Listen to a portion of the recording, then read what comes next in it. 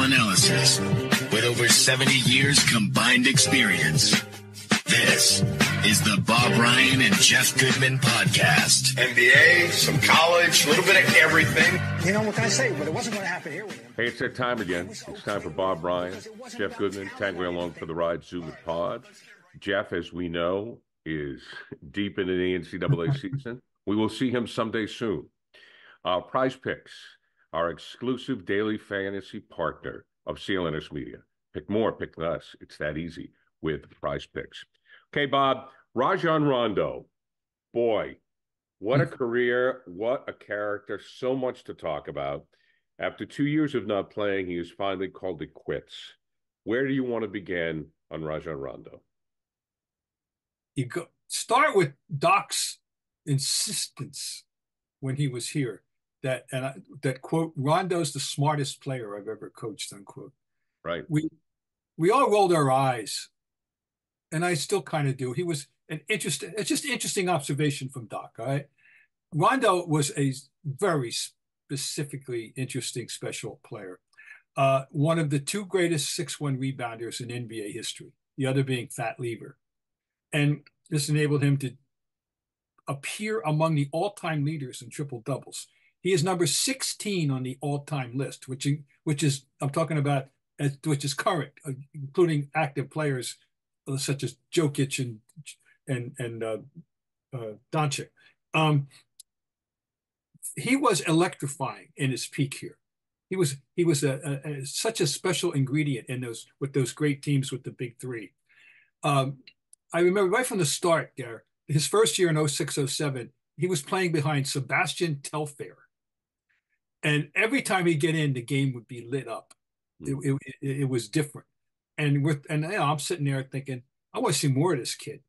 And it only took 1 year. The next year, he is the quarterback of a championship team. And a very important component on those teams. And the little brother, though, I will always forever think of him as a kid, and he's 38 years old now, you know. And by the way, he's been retired for 2 years. He's only officially announced his retirement, but hadn't played in the league in 2 years. But now he's officially done. Did you know that after leaving the Celtics, he played for no fewer than 8 teams, including the Lakers twice? Now, I knew he had bounced around, but I did not know it was that peripatetic, as we say. Anyway, he was a special player. He wasn't a great outside shooter. He could make one every once in a while. He'd get a little streak, but what an extraordinary ability to go to the basket. And of course, he is a 3-time assist leader in the league. He led the league in assists 3 times, led the league in steals once. It was 4 All-Star games. It's not a Hall of Famer, but in the Celtic lore, he occupies a special place. There was nobody quite like him, you know, stylistically, which is true. A lot of guys, but you don't. I don't know in the league you compare him to now, and the only other guy you could have compared him to at the time was Fat Lever, but Fat Lever didn't have the flair that Rondo had.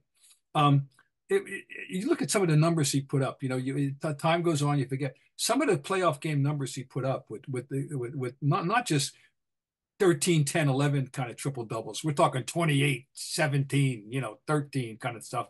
And but he was headstrong. And you know what happened in Dallas? He goes to Dallas, and he butts heads with Rick Carlisle, who's the coach, and he gets benched. And I'm going to get the details just so I don't misspeak here. In the playoffs, he was benched after game 2 of the first round. He didn't play as they lost in 5 at the rest of the series, and reportedly was not voted a playoff share by his teammates. Now, that's a unconfirmed, but it's out there. Reportedly, I say. And that didn't end well at all. And from then on, he went from Dallas to Sacramento, Chicago, New Orleans, the Lakers, Atlanta, Clippers, Cleveland, and stick another time back in with the Lakers. Unbelievable. But the summation is he made a valuable contribution to a championship team, and we know that team could have won 3 in a row, and he was very much a part of that. It's a shame that it didn't end the way it should have here. But based on the way he bounced around after that, apparently everybody got tired of him quickly, He and was a and he was that was his own fault. he was a basketball genius. Well, And Doc would certainly agree with you. when it comes to genius, when it comes to genius, there's complications with that. Now, I don't know his Mensa score. I don't know if I can officially say he was a genius. Yeah. But with the genius ability on the floor, I believe comes complications. Mm-hmm. I fell in love with Rondo the moment I saw him play. And we had him in the studio and we talked to him. And I remember up at Comcast Sportsnet, we all started to talk because we started to see the same thing you did. And we said, this guy's the guy. We started to see it, because we were coming to Celtics. We were there all the time. Donnie Marshall would see him in practice. We said, this is the guy. And he was very conversational, very easy to deal with. But as time went on, that changed. Mm. And I'll tell you a story. It was during I can't remember if it was the '08 championship or the 2010. No, it was the '08 championship. We were in at the Beverly Hill at the team hotel, whichever one, the Wilshire in Los Angeles. Okay, I was with my wife, and what a day! Sidney Poitier walks by, and me being a movie buff, and I'm sure you feel the same way. It's like, oh my God, that's Sidney Poitier. Everybody's looking for the Celtics, and I'm like, my God, that's Sidney Poitier. And I said hello to him, Mr. Poitier, and then Perk came walking by. I was like, hey, Perk, what's up? And they had lost that game. Maybe that was game 3. And I said, what have you been doing? He says, Rondo and I were up watching the game till 4 a.m. Perk was really Rondo's rock. When Perk left, my observation, something was missing for Rajon. And as we came to learn, when Perk left, a lot was missing emotionally with that team. Perk was very important to that locker room. He was very important to Rajon Rondo. He was able to keep Rondo in line, if you will. Because and then when Garnett left and Pierce left, that's when Rondo kind of lost his way. And there was no anchor for Rajon. I always felt very sympathetic towards him because, I observed him a lot. I was there. I watched the guy. And these are only my observations. And I just felt like he was searching for something. He was looking for something. I felt bad for him. Some people became irritated with him. But I saw a kid that he just needed something. And he couldn't find it after that team left, especially after Perk left. And he was never able to find it again. And I really felt bad about that because that led to the behavior we're talking about. Well, and this is the genius part of him. I believe that Rajon Rondo was probably the worst shooter that could control a floor in the history of the league. That's very good. He really could, Bob. It was amazing. He could control the other 9 guys while having a shot. And I felt he could have been the worst shooter and ever make the Hall of Fame if he had continued on the path. Yeah. I loved watching him. Boy, when he was on, he was something else. But when he was off, and I was there with this when he was off, he had some off the record, I can't say, but, he had some moments behind the scenes, the coaching staff after, and he lost his way. And it's just a damn shame. I think it's one of the all-time shames of the league. Because as you just eloquently said so well, he was a master to watch. He really was. Without a jump shot. Whose observations I'm curious to get, and that's Brian Scalabrine. He was a teammate on that. Right. Now, I'm sure he'll be heard from. Sadly, he's wound up with legal troubles the last couple of years. I won't go into the details. Right. Because we don't. Anybody wants to Google it, you can Google it. He's had some troubles. Yes. I don't want to dump on him at all in that regard. But there's facts, But it's a special career. It is a unique career. He's an enigma.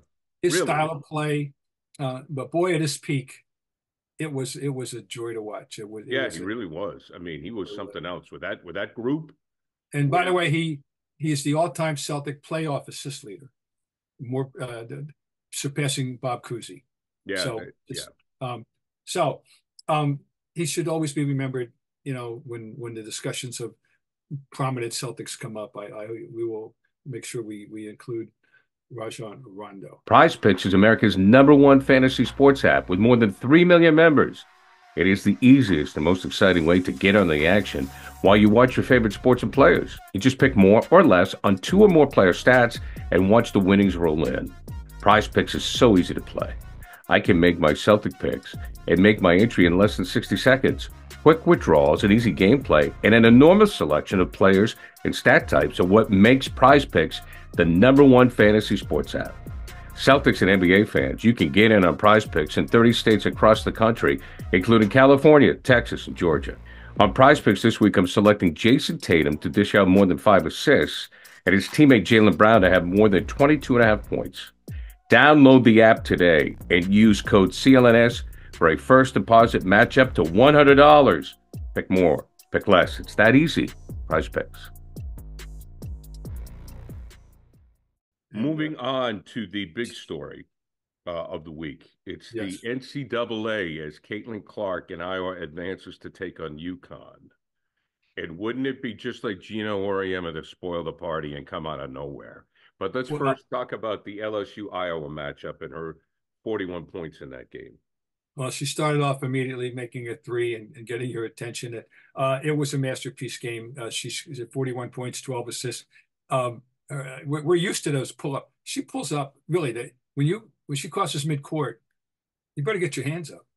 You better get it. I mean, it's Steph Curry. It's the female Steph Curry. Her range is Steph, and it's legitimately Steph Curry range. We're not talking about some scaled down version of basketball. Fact of the matter is, it's 94 by 50. We'll get into that controversy about the 3-point lane and the women's and all that nonsense in a minute. But she pulls up what they call the logo shot now, and apparently now in Iowa at Carver Hawkeye Arena, they've got a marker now where she made the basket that broke the record, which was from about 30 feet. So anyway, it was a virtuoso performance when most needed in an important game.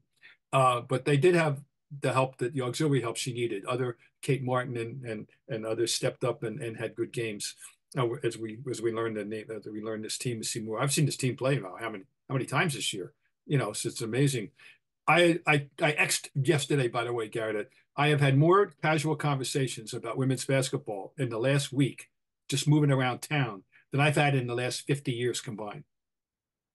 I mean, it's you go into this. You go into a store. Hey, did you see the game? You go into the deli counter. Hey, did you see the game? Yeah. And that game was the Iowa. It turns out it was the most watched women's game ever. 12 million people, and it was a high level game. And now one thing I must give full credit. I mean, there was an asterisk attached. Angel Reese got hurt. She gutsed it out and came back, but she was 2 for 12 after she came back. And she still got her share of rebounds. She had 19 rebounds. She's very good, strong inside presence. And you don't know it at full strength, how she would have played. But that's a shame. I feel bad about, I hate that, what I call the loose ends. It's kind of a loose end in that game that, what would have happened if Angel had stayed in. Anyway, it was a high level game, and it was an excellent basketball game. And Caitlin, the caravan, the circus, whatever you want to call it, the show moves on. Now it moves on to Cleveland, and the semifinal game, which is what we wish were the championship game. Frankly, is going to be UConn, and it's a different UConn team. Gino has never taken a team like this, going back to 1995 when he had his first one, championship. So battered, and he's only suiting up 8 people. Apparently, and the starters get heavy minutes, and it's all about Paige Beckers now. She's back after missing a whole season, and the idea that these two glamorous players are going to be battling one-on-one, and it will be a subplot, and they will wind up guarding each other at times, I'm certain, and it's going to be great to watch. But Paige Beckers is reminding everybody, hey. I was the best player 2 years ago. And of course, and it's this is so good for women's basketball. It just is, and it's not just those two. Too, we got Juju Watkins out in SC, and we've got Hannah Hidalgo at Notre Dame. We've got up and comers all over the place. So that this sport is really booming. Does it continue with Caitlin leaving? Well, I hope so. I think that it's going to be interesting. But the attention is focused, and yeah, I think there's going to be some residual. But she's special, of course, she's special. But there's no reason why we can't have high level players, and there are high Well, level. I think it will continue because of, and we've discussed this with Caitlin, because of the ability to make money in the marketing Yeah, with sports. yeah, Where you have, you know, commercials, films, movies. There's other ways for players in the women's game to be put out to the public, and I think that that's huge. yeah, And I think that they'll benefit from it greatly. And and there's something, Bob. There's something about being a fan about. It's kind of lost a little bit. It's very hard. I guess you could go back to well, it's not really David Stern. It's to the point now in sports where you become a fan of the individual as opposed to the team mm, because of player movement, certainly yeah, because of the men's game, the way players have moved in the portal and so forth. So you become a fan. In the college game, you'll look at Caitlin Clark. It's 4 years at Iowa. yeah, You've had a chance. You have a bond. I'm a Hawkeye fan. That's it. I'm with this team, or I'm a UConn fan. And in college basketball, you just don't have that for men. yeah. Well, And you have it with the NFL because player movement isn't as, like yeah, Patrick Mahomes isn't going anywhere. yeah. I just think it's one of the benefits of following NCAA women's basketball is if you like a player, they're Yeah. going to be there a while.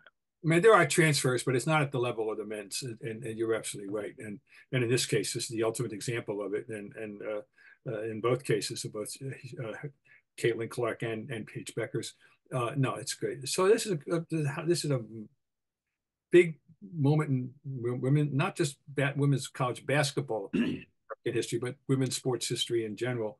The attention's being focused. As I said, it's just amusing to think these conversations that I just alluded to a few minutes ago were not possible even 2 years ago, let alone 10 or 20 or 30.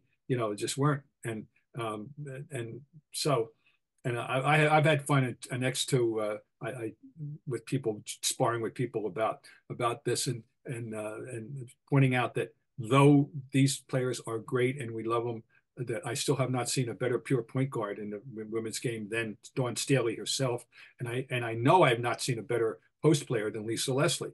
And as good as Angel Reese is, she would benefit by taking some lessons from Lisa Leslie. She's a great rebounder, but she's not the scorer that Lisa Leslie was. And I just want people to remember these players that have existed. And everybody's saying Cheryl Miller, yes, of course, Cheryl Miller, Diana Taurasi, who's still with us, and all that. Sue Bird, yeah, better than Dawn Staley. And I'm saying we're having arguments about women's basketball. How great is that? Right, right. I mean, that's the coolest thing that we were having these discussions. So this is just a great time, and I just hope they can take proper advantage of what's happening. It'll be interesting to see if it translates to the WNBA. Oh, well, bingo. Because thus far, it flies so far under the radar. People can't tell you who won the championship. I forget who won the And championship. it's off And season though, too, right? I mean, Las Vegas, I think. But yeah, it is. It's off, and it's competing with baseball and football, which never goes away now. right. As football was 12 months a year, we're getting ready for the OTAs, followed by the mini camp, followed by training camp. It ain't that far away, folks. And the draft first. The draft, which is one of the great conversational topics in American Oh, sport now. It's because become do the they NFL trade number draft. 3 or not? Yeah, oh my I God. mean, come on. And we got a lot. This taste, we still have 2 weeks to go. Plus, before that draft takes place, we're over 2 weeks away. But it's been the dominant topic of conversation for 2 months already, and it's got another couple of weeks to go. Anyway, so yeah, the WNBA. That's will it translate into that? We'll see. See. We'll see. We lost a very important person Yeah, in Boston sports history and Larry Lucchino. I really liked Larry. I did not have battles with Larry. Like I'm waiting when Dan feels better. I'm waiting to see if Shaughnessy, I'm sure, will have something to say because Larry was he was the best. And I just want to start by saying when these carpetbaggers first came in to buy the Red Sox, we were apoplectic. I There were mean, air come quotes on on. that line, folks. Air quotes. Okay, go ahead. They were what? Air quotes, Yes. Oh yeah, air quotes. folks. There were air quotes on that line. Yeah, air Okay, quotes. just Air want you to quotes. know that. Okay. Yeah. But yes, thank you for the podcast. I mean, Werner was a Hollywood guy. Larry was out with the Padres. John Henry had owned the Marlins. What are they doing? Coming in buying the Red Sox.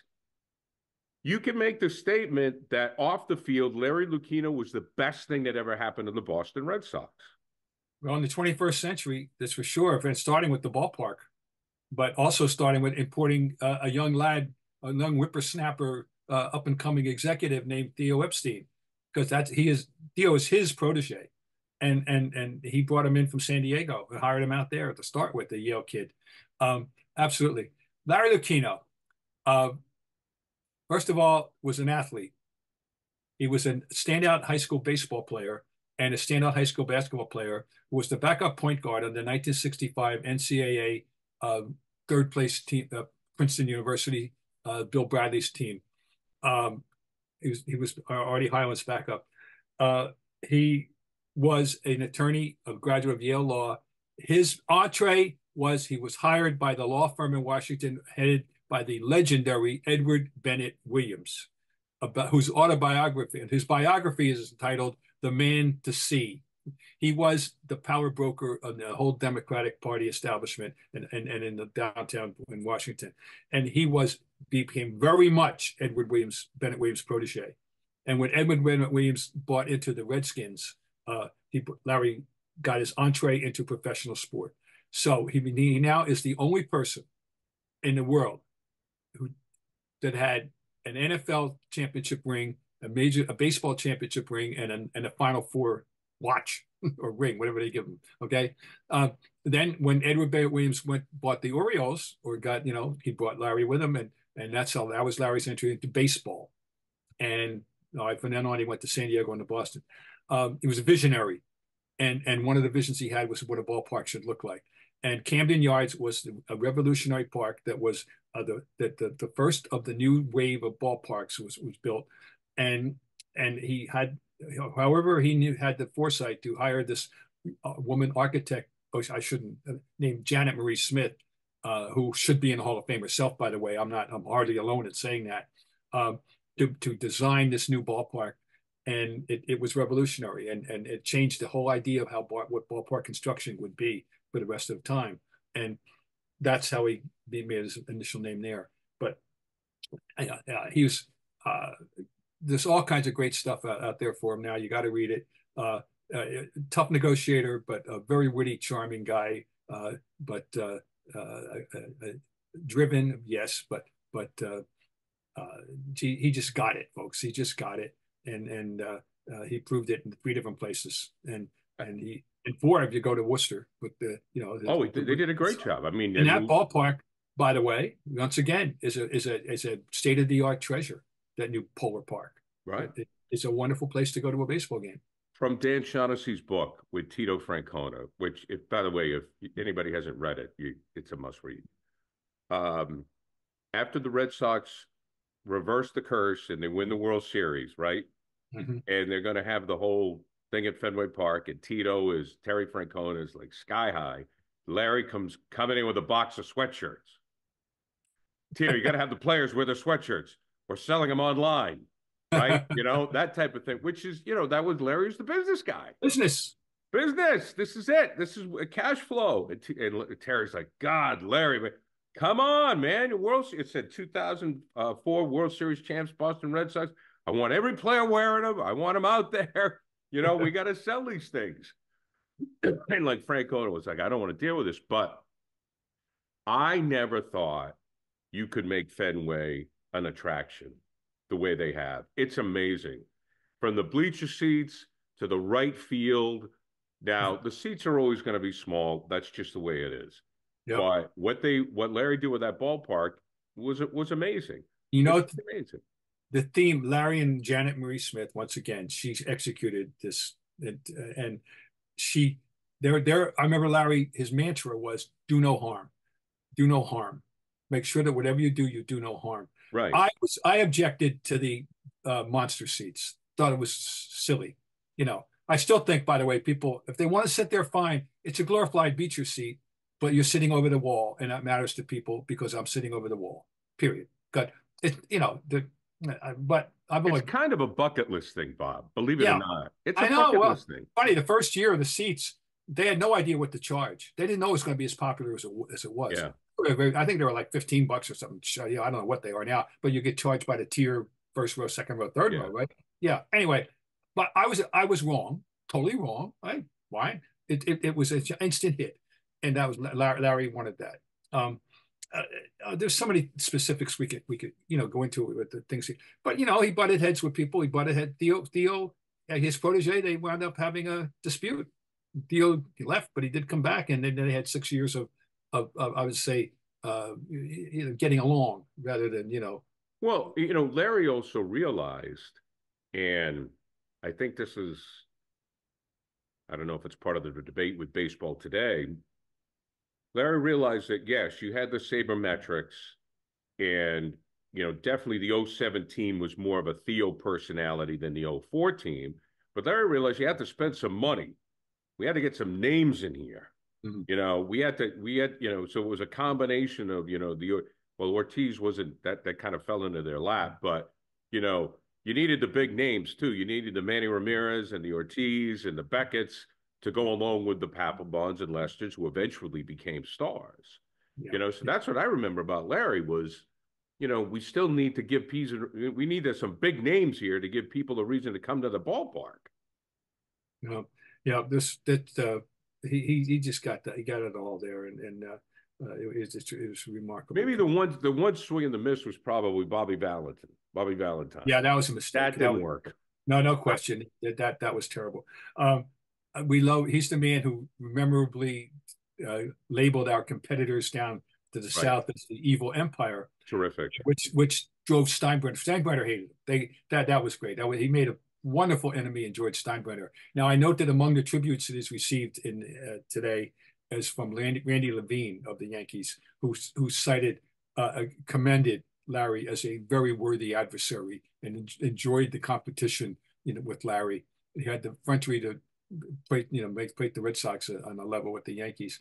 And so in the 21st century, they've been better than the Yankees overall. So yeah, the tributes are going to be coming from everywhere. Yeah, he was brilliant. I mean, I thought he was going to be commissioner at one point, but maybe, I don't know, he might have been too opinionated to be commissioner. But, Larry was like, he was a P.T. Barnum because it took somebody from Baltimore to call the Yankees the evil empire. Yeah. Think about it, Bob. I mean, you're a Bostonian. You came here, you went to BC. I mean, I lived here all my life. You've been here for pretty much all your life. We had this inferiority complex with the Yankees. Oh yeah. I mean, just couldn't get over it. Sure. Just couldn't. And here this guy comes in from Baltimore/San Diego, and he's the guy to call him the evil empire and finally stand up to him, and is part of the reason that we finally beat the Yankees. It's crazy. The evil empire thing is great. I mean, that's legendary. I got to tell you. Go ahead. Yeah, a little story. So when I had a podcast of my own, Bob Ryan Boston podcast, a number of years ago, 2017 to be precise, in 18, I had Larry Lucchino one day, and it was down at the Boston Public Library. And in preparation for it, I wanted to, I started off by referencing the 1965 Providence Princeton game in the Eastern Regional Final. Final score, Princeton 109, Providence 69. And of course, as a BC guy, I hated Providence at the time and feared them. Larry was on that team, of course. So I started off by referencing that. getting the interview off to a wonderful start. He was so happy, beaming about that one. We got up to that, So that's all. It's available out there, folks. So you can go find it. The Bob Ryan Boston Podcast with Larry Lucchino. It was fun. I'm proud of that. Yeah, he feared no one. He really did. Very important. Very important. Like I mean, our old friend Jerry Callahan, he'd have battles with Dennis and Callahan on the radio show. Yeah, he didn't back down from anybody. Very, very, very, like you said, brought in Theo. I mean, changed the culture. Changed the culture here in Boston. All right, Robert, anything else on your mind? Well, yeah, we got a very as we speak. We are speaking on a Wednesday morning at the moment, and there was a very interesting game. The Celtics finally back home after a 6-game road trip, and they're playing the Oklahoma City Thunder, who are in a torrid Western Conference race. They are tied with Minnesota, 2 games behind right. the Denver Nuggets, and this is a visit bringing MVP candidates Shai Gilgeous-Alexander to us, and SGA, as he's popularly known. And we're going to get to look at Chet Holmgren, and who is falling a bit behind Victor Wembanyama in the Rookie of the Year thing now, after he was definitely in the lead at Thanksgiving or Christmas anyway. But giving us a solid 16.7 rebounds, 3 assists game, the string bean from the state of Minnesota, and so it's going to be a game I'm looking forward to, and to see how they're going to react and how the Celtics are going to react. But it's good that this franchise, which still, in my opinion, ought to be in Seattle, but that's another story. It's been well received by the people. I'm happy for the Oklahoma City fan. They've been greatly supportive of this franchise, and I hope they're enjoying the season this team is giving them. I don't know, Bob. I just thought of this with the Celtics. Do you think their confidence is shaken at all? No. I think they. I mean, I don't know for sure, but no, I don't. No, as an observer, I mean, from... Yeah, I mean, no, I don't. I think they're. I think the coach, his attitude towards these 2 things: the big losses. I mean, the big lead blowns and the final 2 minutes. Final 2 minutes. I think he thinks he's in control, and I think he's transmitted that. Yeah, but I don't think so. And I certainly don't think Jaylen Brown has lost any confidence in any way. That's for sure. And I wouldn't think that Holiday or White or Jason shouldn't. But the pressure's on Jason. He's ultimately got to play an MVP level for them to get this job done. I mean, all the time, not just some of the time. So. Well, I don't think so, but I think the guy there that can keep them honest is Jaylen Brown. And I think he's an eternal, forthright person. So, that's all. I'm not too worried about it. And then there's Big Brother Al. I'm glad to have him around too. Right, exactly. All right, Bob. Enjoy Phoenix. Yes, thank you. I'm looking forward to it, of course, and